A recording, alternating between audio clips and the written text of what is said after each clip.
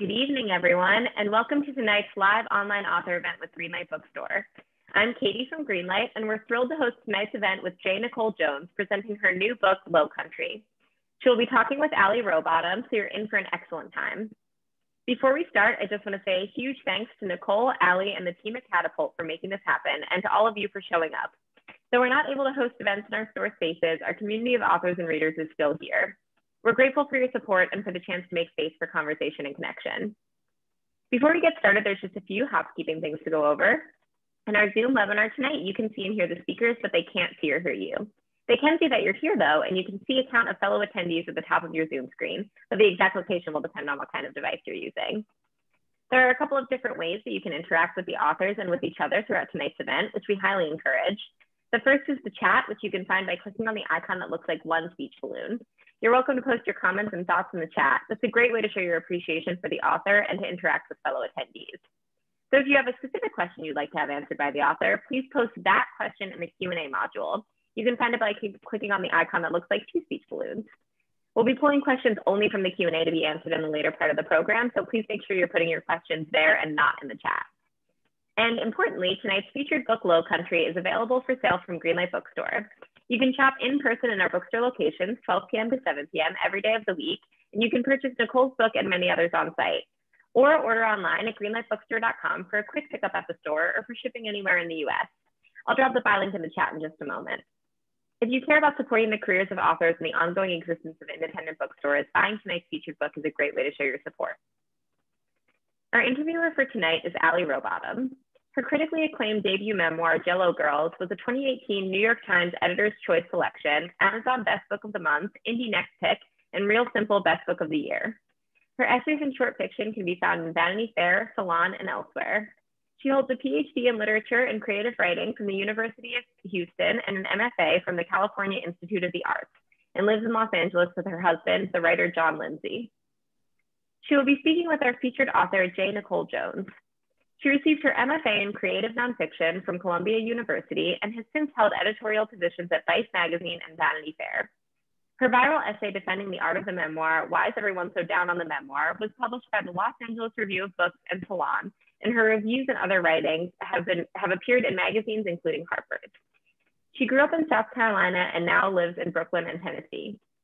Her new book, Low Country, is an incandescent debut memoir of one family's changing fortunes in the low country of South Carolina, a tale inseparable from the region's storms and shipwrecks.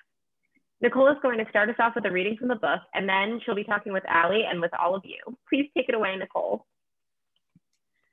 Thank you so much, Katie and Allie and Greenlight and everyone who's here. So yeah, I'm just gonna start off reading just the first page or two from Low Country with this fabulous cover. I can't stop looking at the cover. Once, down in the Low Country, I saw the ghost of a woman I knew well. Not the cool silver specters observed by men that portend danger and violent endings, but a beauty who basked in wide strands of sunshine and predicted nothing but herself. She walked slowly along the shore as if taking in the clear winter sky and soothing song of low tide surf on the beach that connects the boardwalk with Ocean Boulevard on one side and with the Atlantic on the other. It was the first day of a new year, an easy time to get lost in the portal crease between calendar pages, or any pages really. Ours is a tourist town, alive only half the year at most. And who is to say that spirits do not need a vacation every now and then like the rest of us?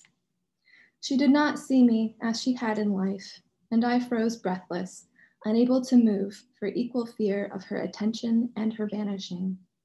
I watched his figure as she strolled and smiled, a seductive curving form that might pass for the lolling dunes behind us or the sprawl of waves beyond. She looked in her white pleated shorts and pink bikini top like any other visitor in search of something from our beach to take home, wherever that might be these days. While I breathe, I hope, says our humble state motto, but surely there is hope for the ghosts of South Carolina too. I have seen a few such unbelievable occurrences and have heard of many more. Across inlets tinted the lavender gray of looming afternoon storm clouds and marshes fringed green and gold with reedy spartina grass, this coast has entertained the most distinguished of pirates and every sort of sea monster, from mermaids and megalodons to slave ships and surging tempests. Now the history is hidden beneath the plastic indignities of scratchy astroturf and fiberglass minotaurs that invite tourists to play miles of miniature golf courses, for which the city of Myrtle Beach is distinguished as the world's capital. A selection of historical dinner theater that is awfully forgetful caters to out-of-towners with inelegant accents who come for tans and leave with tattoos. A coast is fundamentally a liminal space, I suppose. Our family has made its living off the stories and legends of the Low Country since long before my lifetime. With my brothers and cousins, all sons of sons except for me, I have searched for buried treasure, rumored to have been hidden by the pirate Blackbeard under this looking glass sand. When we did not find it there, we dug up the briny slime of pluff mud at low tide and stalked the pines at the edges of the family's golf courses, looking for relics of our history. Under bedsheet tents printed with dinosaurs and aglow in candlelight, my dad and his brother brought to life sunken galleons, crumbled plantations, and cemeteries haunted by the eternally unfulfilled souls of lonely women and lovelorn daughters carried away by sea or sickness. Vengeful spirit remains among the main opportunities for ambitious women in the Low Country, and I took notes as the boys took cover.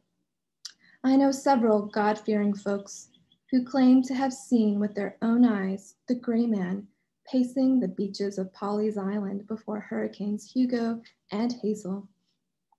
Some will say they've seen him before the lesser, unnamed storms of recent years, though any kid here can tell you that is not how it works. If the laws are few and far between in South Carolina, the rules that govern our folklore are kept strict, and any ghost worth her salt respects such soundness. So you see, even as the law has little place here, a crooked logic carries sway.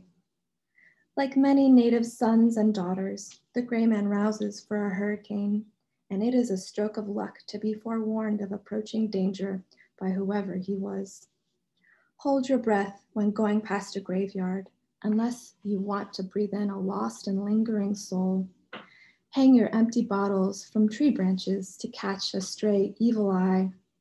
Paint your ceilings the calm, cool blue of a late September sky after an almighty storm to trick the haints from coming out at night. It really is a lovely color. What is tradition if not a truce with the unknown, of which there isn't as much as there used to be? Good ghost stories have disappeared as fast as decency in these times. Like a full moon ocean wave or a tree branch in a hurricane, an authentic one will knock you over the side of the head. A sideways glance is the most graceful escape in the direct path of such forces, though it is a discipline to look away. Okay.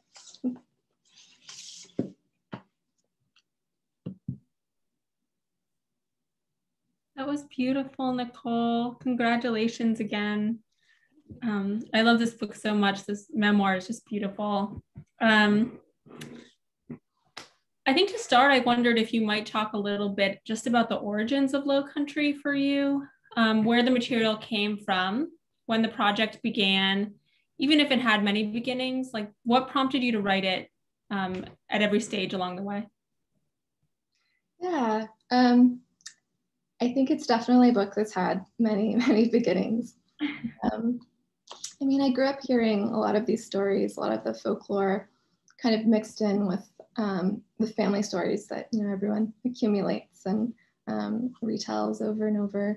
So I think as I started to become a reader, I just started writing down little notes of, you know, things that I would hear that I thought was interesting, that I really liked, you know, the wording of how my grandmother or an uncle put it, or so I think that it really just started from little scribbles and really just reading a lot, and really snowballed from there. So. I know that feeling. Yeah. You say in the book at one point that kind of towards the end, and I don't think I'm giving anything away by saying this, but that a journal with a lot of your Nana's stories in it was stolen. Did you then just sort of like recreate them from memory? Because I've also had that experience and I found it devastating. And so I'm just wondering how you picked up the pieces after that. Oh, Allie, I'm so sorry that happened to you. Yeah, it's terrible. Oh, wow. Yeah, I had a draft of what I thought would be this book that I had kind of been writing, through the years, and I did my MFA, and my thesis was, a very, very different form of this, and so I got to a place where I thought that it was, okay enough to send out, and it was stolen, and I had a really hard time writing after that. I thought maybe I'll go to law school now or something. But it was really, really difficult, and back up your work. But I think about 6 or 7 months after that happened, I lost my grandmother kind of suddenly, and it was a lot of from memory, just sitting down and needing to hear her voice. I've got some voice recordings and voicemails, and what started as kind of going through that and just needing to hear her after she had passed away, turned into me combing through Gmail and looking at really, really old drafts, and kind of really cobbling what I could together. Well, I'm so glad you didn't decide to go to law school and that you did cobble things together, because it's just such a beautiful product. Speaking of Nana, I so admire how she emerges as sort of the heroine of the book in many ways, about halfway through, as opposed to, say, right at the outset, which, like, of course, when I reread the book, I saw her very like slyly seated at the beginning, which I hadn't noticed on my first read. But I think you do a really lovely job of sort of allowing her to emerge and surprise the reader. Where did her storyline fall in your early understanding of the book? Yeah, that's a really interesting question. I think when I started to rewrite this after I had lost, what I thought was what it would be, I really started reconsidering her role and her placement, and really like the goal in retelling these stories.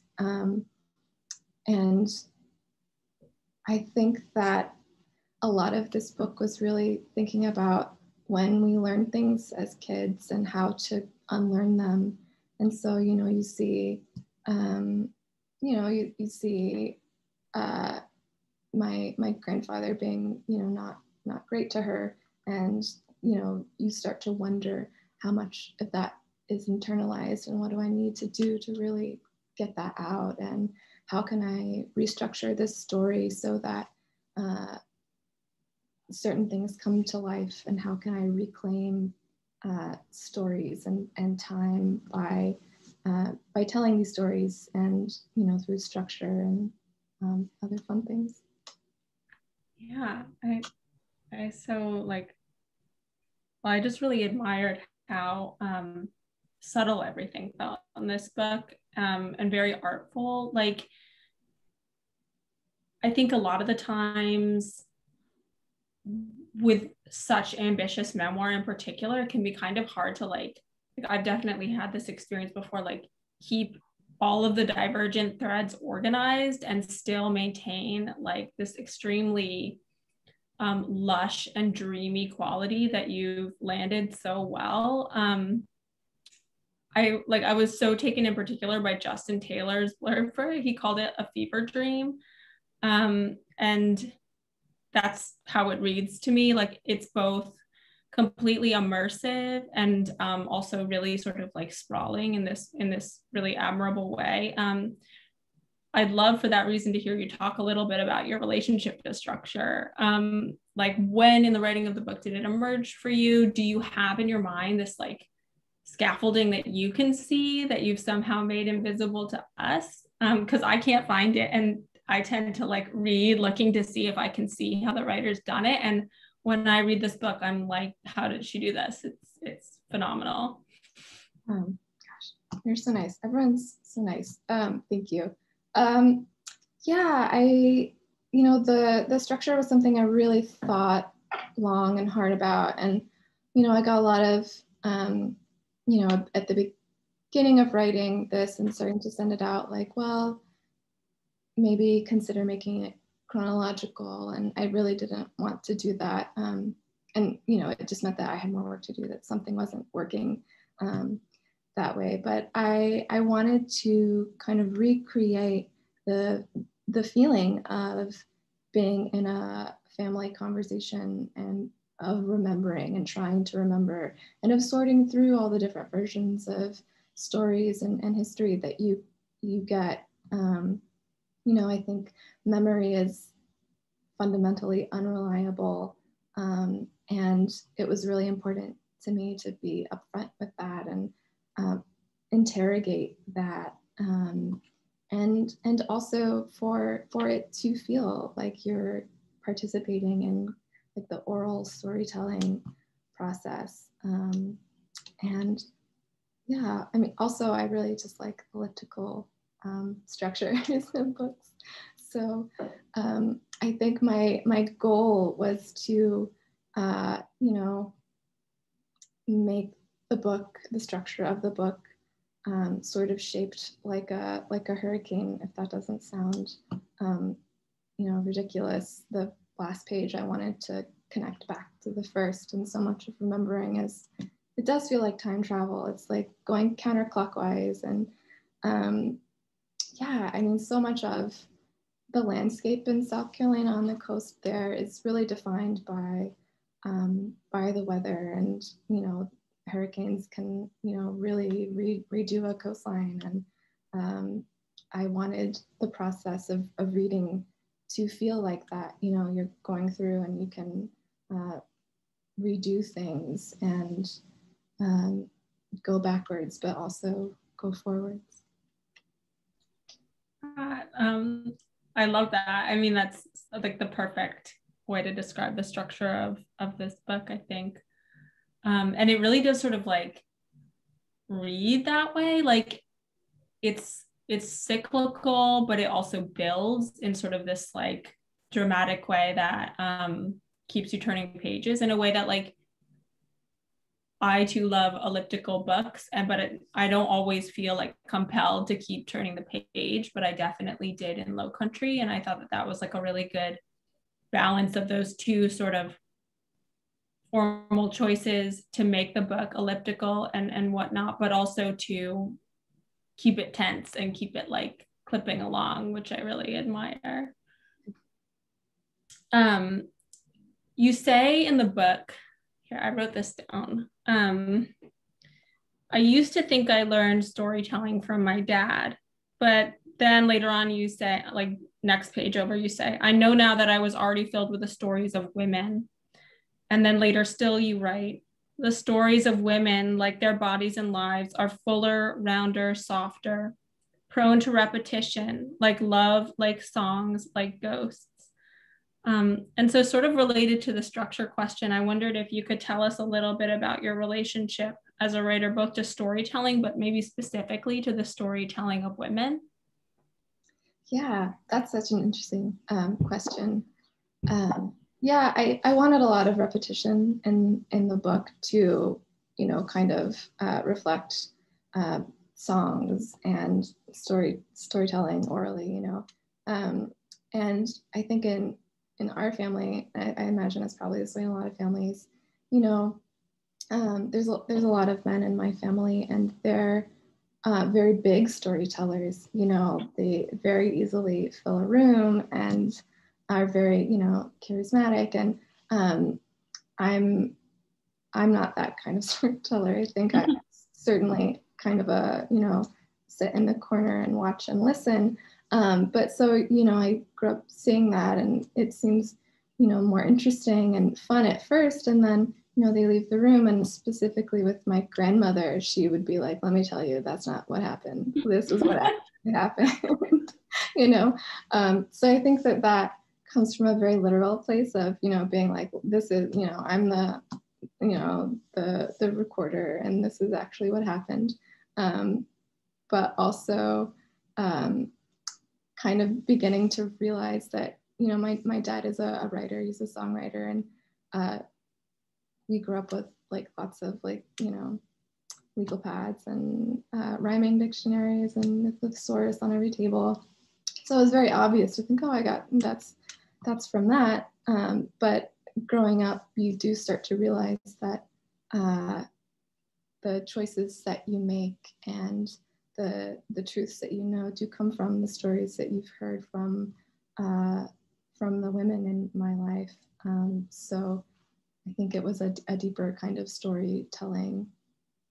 I think like that idea of women telling stories or saying really anything at all in these sort of like circular fashion feels really performed by the like formally in the book in this really satisfying way. Like there's a way in which like about every page or two, it feels like you've taken like a big turn, and maybe you started the story over here on like this page, and then like later you finish it maybe 3 pages later, but like in the meantime you've taken us on this wild journey and full of digressions that somehow like I never get lost during.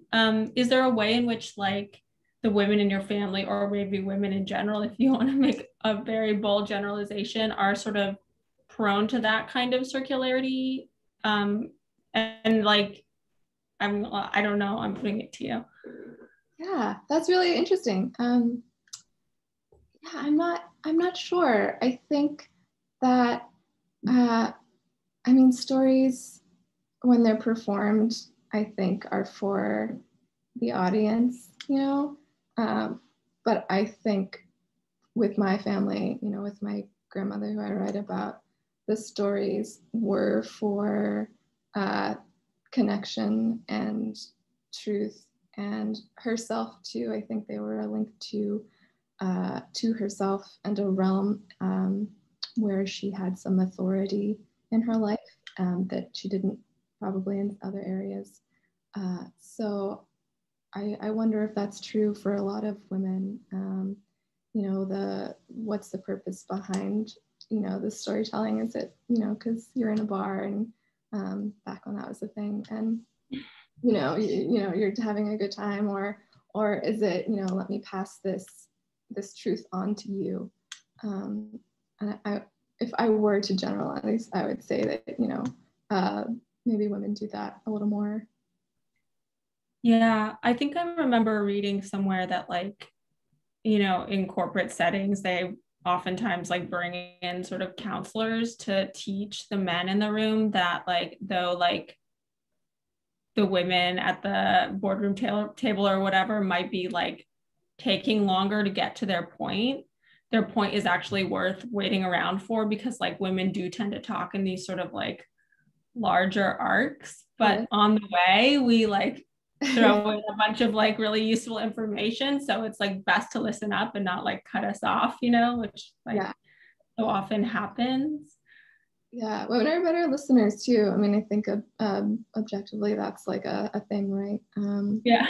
No offense to the men, the audience, but that's like there are statistics for, you know, how long a woman will listen and versus a guy. So I mean, that's certainly like, I don't know, maybe the most important part of storytelling is listening, I think.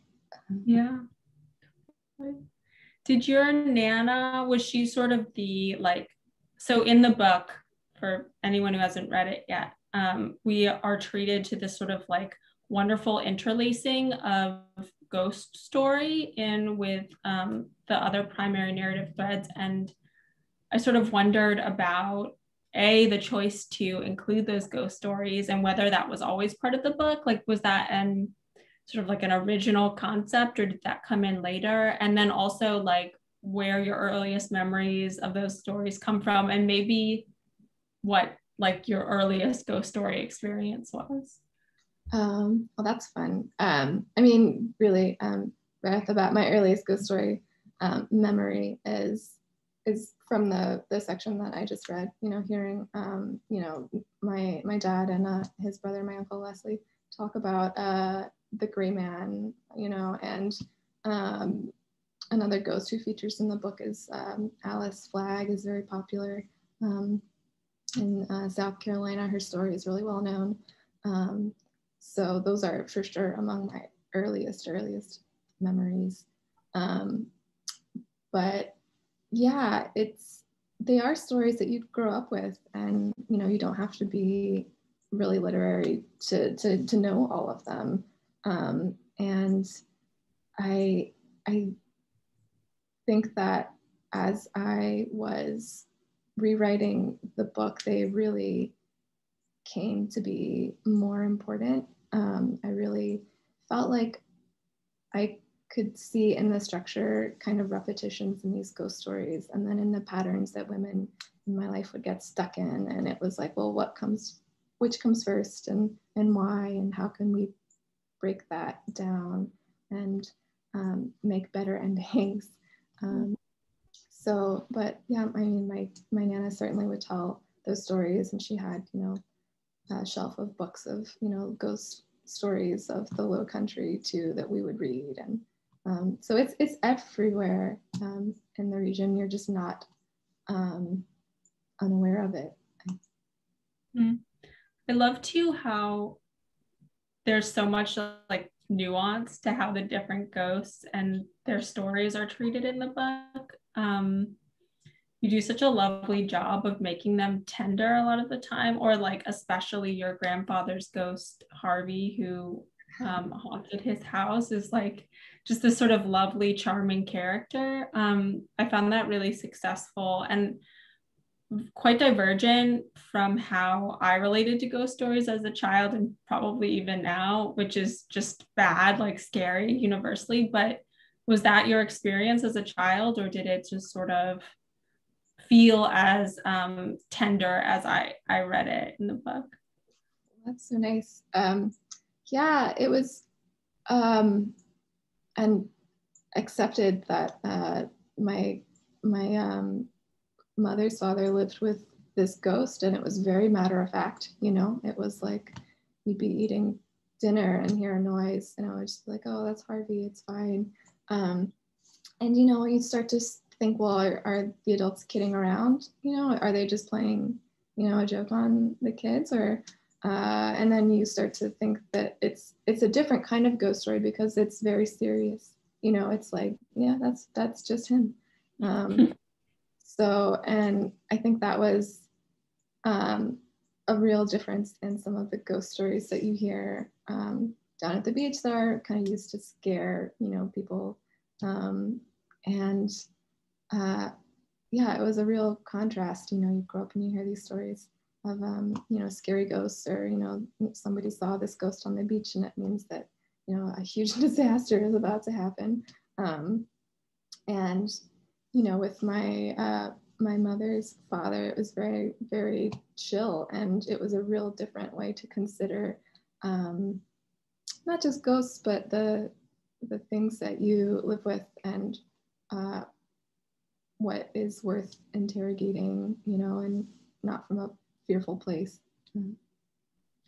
Did the sort of historical thread in the book feel similarly to you, worth interrogating, not from a fearful place? I ask because I find that writing about a place like can be actually really scary if you're from that place and you have mixed feelings, or sort of like torn between returning and not returning. I'm just curious about your relationship to that element of the book. Yeah, that was really important theme for me to get across, that feeling so torn about a place that is very beautiful, but that also has a really dark and complicated history. And I really wanted the landscape to be a character and the history to be a character. And so when I was writing, I hoped that the history that we learned in school was clear, but then there's the narrator voice coming back in and saying, well, we should have also learned all this other stuff. Yeah, I mean, and that's such a, like, those sort of asides and digressions are so characteristic of your narrative voice in this book, in this, like, again, really what looks to me effortless way, but feels also like extremely tied to a Southern tradition of sort of storytelling on the page that reads almost like an orally told story, sentences that sort of spool out and then get reeled back in. Those feel also to me like extremely tied to that Southern tradition, and yet like very your own. And I would just love to hear you talk, to take us in this direction a little bit about your relationship to sentence making. Oh, and also I just want to tell our audience that if they want to leave questions in the Q&A section, now's a good time to start doing that. Thanks, Allie. Yeah. I think it's probably a little different for maybe everyone and every writer. But when I started this book, probably every time I started this book, it really started with my my grandmother's voice, who has a very, very thick Southern accent and has the rhythm that you're talking about built into it. The really, really long circling back and, oh, well, you remember this from this other story or this other time, or they were coming from this place instead, and then, punctuated by these shorter sentences. So I think just in the speech that I grew up around, that's really built into the way that you told stories and heard stories. So writing those down, it kind of made sense to kind of do that in the prose as well. And it was really easy to fall into, not easy, but it felt really natural trying to link the two, the dialogue and the prose bridges. Mm-hmm. Did you find that, like, this is sort of like a business of writing question, but like early on in your writing life, if you were sort of tending toward that that approach to your sentence making and to syntax in general, like that you would encounter teachers, mentors, whatever, that were trying to like dissuade you from it? I find that like oftentimes with students or mentees and whatnot, like people will come to me and like have this really unique form and say like, oh, I was told that was something that like I should try to like err away from. I'm just curious about your early life as a writer.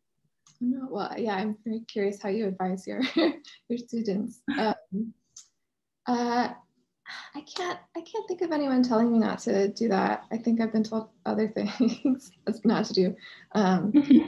But I think that I heard a lot when I first started kind of writing longer things or attempting to write creative nonfiction, that my writing on the page was very Southern, which surprised me because I don't really think of myself as, I don't really have much of an accent. And so that was a real surprise that I think as you're just kind of learning to be a person with your own voice, you kind of learn your own writing voice, which will, I think, vary from project to project too.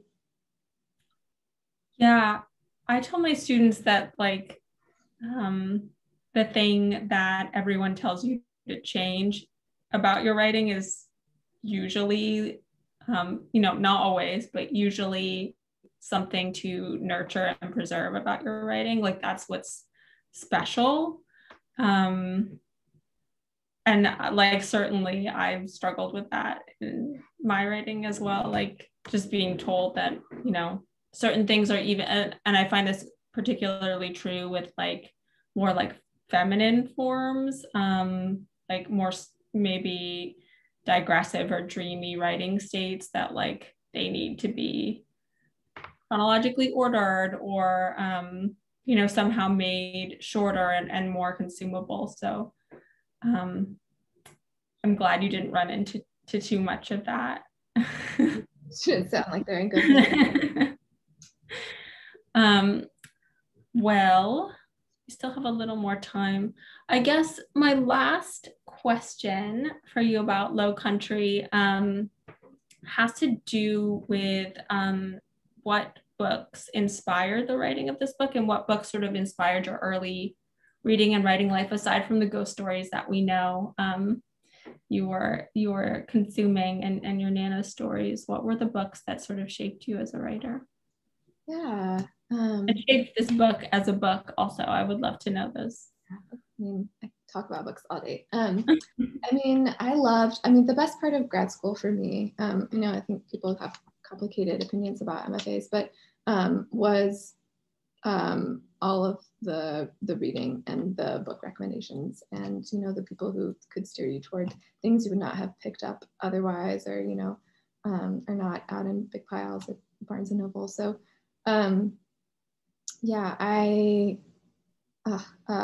The Woman Warrior is I reread that constantly just because I love the story and her voice. And I think Maxine von Kingston is a genius. So that's one that I read for pleasure all the time. So that's a huge one in terms of memoirs. I really love, there's this memoir called Hours by Sergei Dovlatov that I just adore. I really love his writing. He's very funny and very wry, but also, really writing about like major tragedies, and it's just seamless and flawless. And I could spend all day with his writing. Those were big ones that I reread a lot. Running in the Family, that Michael Ondaatje memoir, is beautiful and really interesting because he kind of shuffles different forms in. There's poetry and there's pictures and little snippets from newspapers, and that's a great one. I just could go on and on and on. I just read, Aftershocks, that Nadia Owusu book, is just stunning and beautiful.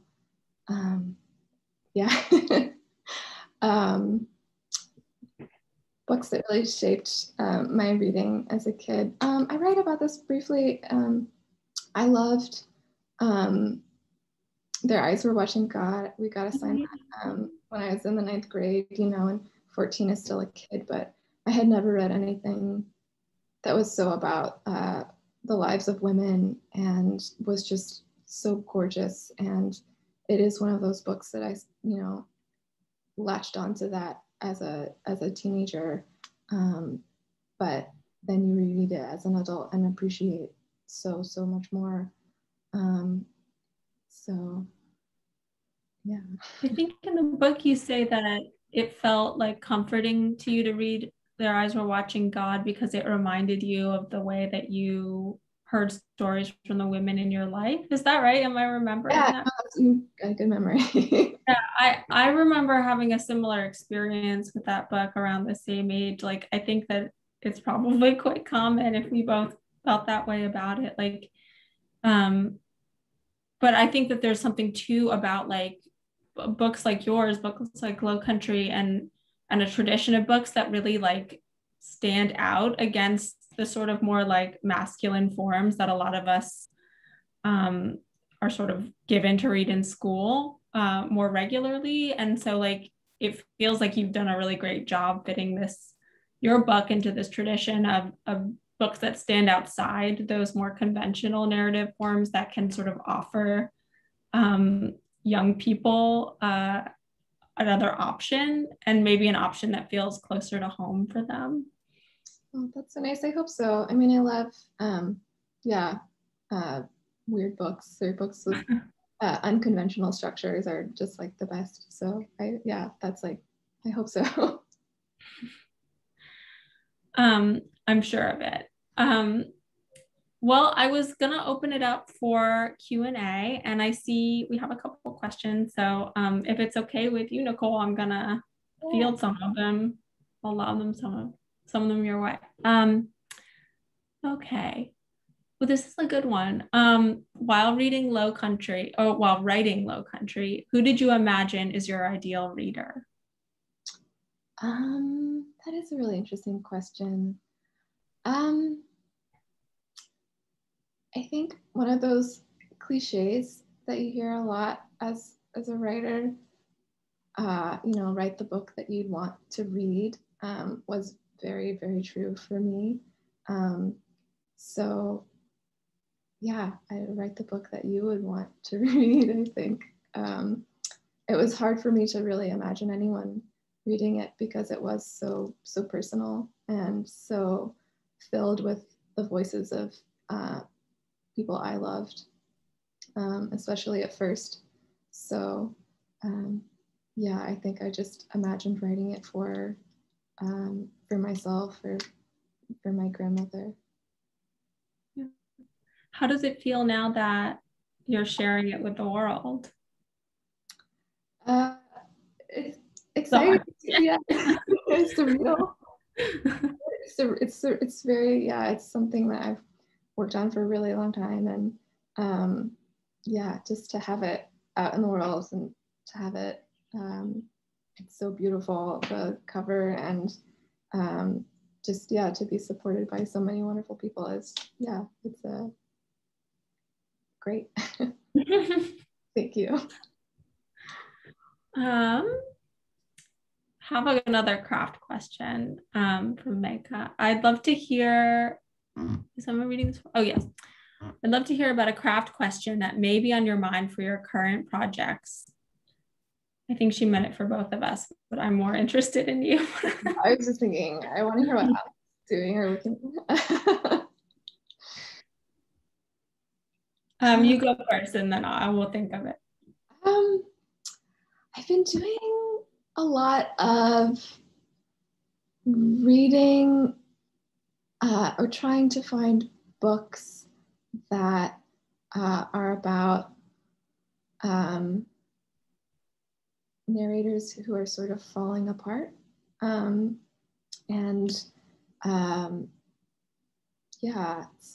how you keep the ties of certain narrative threads going, but also seeding what's going to happen later, or I've been trying to figure that out. I guess I was trying to figure it out for this book too, but perpetually wondering how other brilliant people do it. What about you, Allie? I wonder that too. I think in sort of a broad way, I made the transition, at least for now, from writing more memoir and nonfiction to trying fiction. And this isn't really like a singular craft question, but it's been a real challenge for me to differentiate plot from sort of the emotional core of the book and figure out, whereas like in memoir, I feel like I've always let the emotional core of the book drive the narrative, and of course it's like predetermined by life itself, but in fiction I've been sort of grappling with how to marry the two together, because I do like a book that like reads fast and has a lot of plot to it, but then of course also it needs that emotionality. That's such a good distinction. I think I think about that a lot too. For memoir, I certainly felt like tied to, like, I was serving the story, you know what I mean? Like the story was there and I was just in service of it. But with fiction, there's that, like, you're in control now. Like, you know, I get to be the Nabokov quote, the puppet master or whatever. Yeah. It's certainly the opposite, I think, for writing memoir. Do you find that, I'm not going to ask you what you're working on now because I personally hate that question, but like, do you find that both in writing Low Country and in writing any other sort of memoir pieces that you've worked on, like there's something really enjoyable about having that sort of predetermined order of events for yourself? Or do you, I personally, after writing my memoir, I think I found that I sort of like almost, and this probably had to do with my relationship with my mother, but like in some ways like resented the book, or resented like her story for subsuming mine at times. And so like I think I might have started writing fiction for that reason. And I'm curious, like I've always both enjoyed having a predetermined plot, for lack of a better word, in memoir, but then also found it like at times kind of annoying that I had to stick to what was given to me. Yeah. I mean, there were certainly parts of the book or parts of, you know, what happened to, you know, our family that were difficult to revisit, that I did not look forward to writing at times, but that I, you know that they have to be in there. So I certainly felt that way, but I don't know. I found it. I don't know that I experienced that exactly, like that resentment, but it was, I think, especially important for me too when I did write the bulk of this. You know, I was really looking to recapture someone that I missed spending time with. Yeah, I think that comes through, and it feels like it has this sort of keening quality, but really more than that, it just feels like such a loving, I don't want to say a tribute, but it like a loving conversation. Oh, thank you. Okay. What surprised you most by the time you finished the book that you weren't able to anticipate about the process, or about how the process or how the book would turn out when you started it? That's interesting. I mean, it was hard to write at times, but it was also kind of fun. You know, it felt freeing in a way to kind of write about things that had happened or, you know, were difficult to experience. And I think that revisiting those with a sense of control and with the intention of reclaiming or, you know, being in control of the narrative was really freeing in a way that I didn't expect. That's a great answer. I see two questions that are somewhat related. So I'm going to group them together a bit. One is asking what the most surprising part of the publication process has been for you. And then the other is asking how your experience as an editor has informed your process as a writer, and maybe also your process moving towards publication with Low Country. Yeah, I think that any experience at all in the writing world is probably going to benefit your own writing. You know, just reading a lot, being around people who have advice or opinions, even if you disagree, is really beneficial. I do a lot of copy editing, and I think that being very particular with wording or language and the use of that is, has been good for my own writing, even if it's like I'm gonna do something that I know is incorrect. I just like, knowing what the right way to do something is, and then is sometimes important, and thinking I'm not gonna do that. So yeah, I think that's been, I didn't set out doing that thinking it would make me a better writer, but I think that it hopefully has. I think so. And then how about the publication process? How has that been, surprising or not? It's been a long journey. And I think that if, I had went back and told myself when I was in grad school, it's going to take you 10 years to get this out, I would have been like, oh my God. But I'm very, very, very glad that it took that long. I think especially with memoir, like time and perspective are your friends, even if it feels frustrating sometimes. So yeah. That's a tough lesson. I relate to that. This is a bit of an insider question, but can you point to a specific element of Low Country that is informed by or has its beginnings at Columbia, where you did your MFA? That's a good question. Well, I think like I said before, the learning to be a good reader, and having lots of really wonderful writers and books recommended that I would not have come across probably was like the most important part of school, for sure. I think that a ton of books that I read as a student there informed the book, certainly.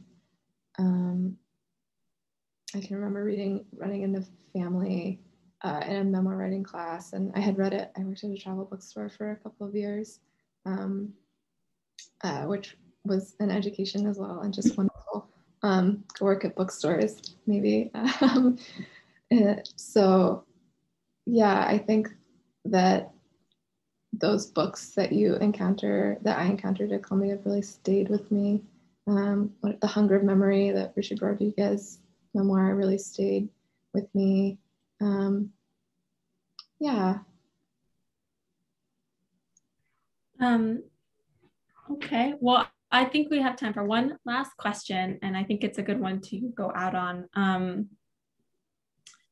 which is sort of a extension of the question about like what surprised you most about writing this book, which is, did you sort of discover in the process anything about your life or your family life that you didn't know prior to beginning the book? Yeah, I mean, a lot of little stuff. I had to do a lot of research and history research about the region, and I knew some of it, but some of it you don't know. Like, and then family research, I had to ask a lot of questions that you don't even think to ask, like when did you meet this person, or what do you remember, even if it's not factual. Finding out someone's impressions about something or an event is so important for a book like this. Yeah, my uncle and aunt in particular were like huge resources, and finding out about family things that happened, like things that my great grandmother did that I had no idea about, that sound very cool, or wild, or maybe not cool, I don't know. I had never heard any of those stories before. I see one more that I want to just ping, which is asking if you have any advice for young writers about remembering or retaining their childhood memories, or like their family history and family lore. Oh, I love that one. Yeah, especially after I lost my notebooks and some pictures too. I mean, all kinds of, weird little scribbles and things. I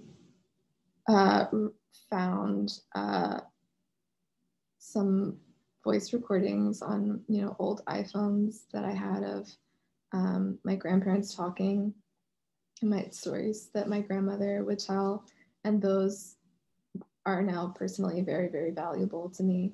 Hearing the voices of people who have died, who I miss, that's maybe a big one. I would say if you can get permission to talk to people and record them, you'll really love having their voices, just personally. But also, that those became really important touchstones for writing and material and getting certain things right, or getting the tone and rhythm of someone's voice right. Love that. Yeah, I've had a similar experience. Does seem like the kind of thing that, especially for younger writers or writers just starting out, it might not be like at the top of the mind of something to do, like interview your family, but it becomes so valuable later. I think I did a middle school project where it was like, go interview your grandfather or whatever. So I don't know if kids still do things like that, but it's maybe a really fun way to, get your stories down. Yeah, well, let's hope they do. Thank you so much. I think we're like right at 8:30. And I see a message, but I'm not sure what I'm supposed to do with it. Anyways, thank you so much, Nicole. Thank you. Yeah. Hi. Thanks so much for that fantastic discussion. And thanks to all of you for joining us. Don't forget to buy your copy of Low Country in store or online at greenlightbookstore.com. The link is in the chat. Thanks so much, everybody. Have a great night. Thank you so much.